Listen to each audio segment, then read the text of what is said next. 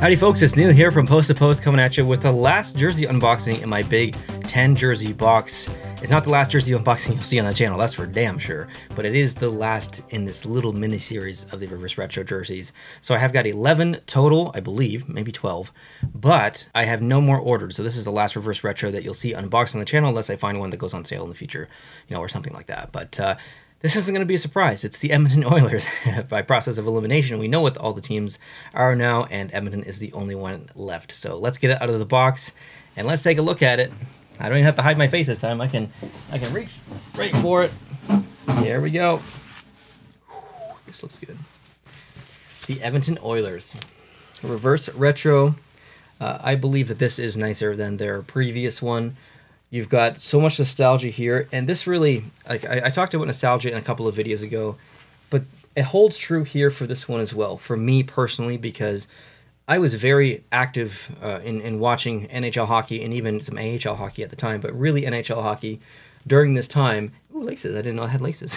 And this logo here just literally represents a time in my life, and I can pick up memories just like that. Oh, that was a bad snap. That was a bad snap. That was better. And I think about where I was in my life and stuff and watching hockey. I remember when they were wearing these jerseys, and to have it come back finally, the COG jersey, the COG logo, the McFarlane logo, is just wonderful. And they just absolutely nailed this jersey. Like, it's everything about this jersey is perfect. Specifically the arms. Like, the arms are so nice. Look at these numbers on the white in that little section of the arm. Just looks unbelievable. That's literally a perfect stripe. The shoulder patch up here is probably my least favorite, and it's quite thick, so it might be a little bit uncomfortable to wear. It's still fine. The NHL logo being orange complements the jersey perfectly because the jersey has orange as the accent color. Now the logo. The logo is beautiful. However, there is just a small bit of bubbling. I'm not sure if you're going to be able to tell. It's very, very insignificant in this logo. It was quite egregious in some of the other ones, but there is definitely some bubbling here in this section of the logo. But other than that, this is a beautiful logo in prime green cut. It's huge. Nice, like some metal fleck kind of texture material in here.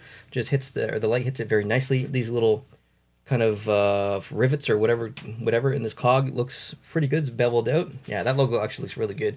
The C on the front looks amazing. You know who's on the back. Obviously, it's McDavid. And, oh, wow. Seeing those numbers for the first time on that blue outlined in orange, oh my god, that looks good. Like, that looks so good. And the nameplate, just a real simple nameplate.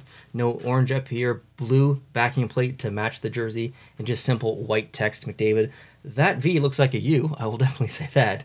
And I noticed that actually during, I think it was highlights I was watching, and I saw the back of his jersey, and I'm like, did they screw that up? But no, it's just a font. Like that, this V is 100% completely right.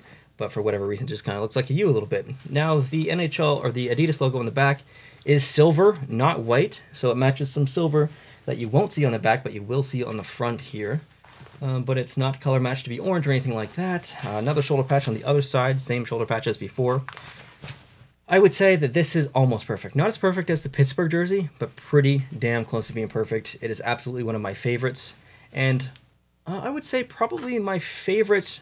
Yeah, I'll say, yeah, I think it's my favorite Edmonton Oilers jersey that I have in my collection. So, very happy to get this one, and very pleased that I was able to financially. Buying 10, actually 12, I guess, reverse retro jerseys was not an easy thing to do financially. I actually saved up quite a long time to be able to get those 12. Last time, I think I had like 25 or 26 total over probably a year and a half of buying. I've sold many of those in order to buy some of these, actually. So it's an expensive thing to do, to buy any hockey jersey, really. They're incredibly expensive compared to other sports.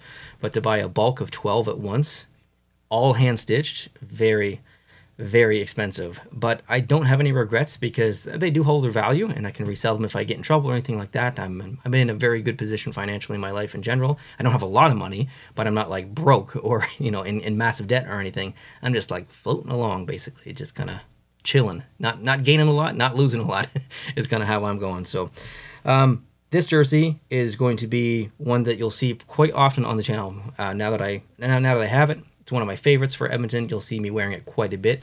And if you want to see those videos and you're new, well, you gotta hit the subscribe button. I'd love to see you on board here, joining the Post to Post family. Hope you guys are having a great day. And if you did enjoy this video, hit the like button. I'd really appreciate that.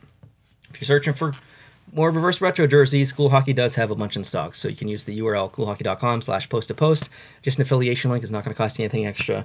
And search the site and see what's in stock, see what's in your size, and feel free to make a purchase. But this was hand stitched from Cool Hockey, and it looks pretty much perfect on the back. I didn't see any mistakes, but maybe some loose threads cut off. But that's expected on every jersey basically that you get from anywhere. So there you have it. I appreciate you watching. Have a great day. Let me know down below in the comment section what you think of this jersey. Talk to you soon. Adios.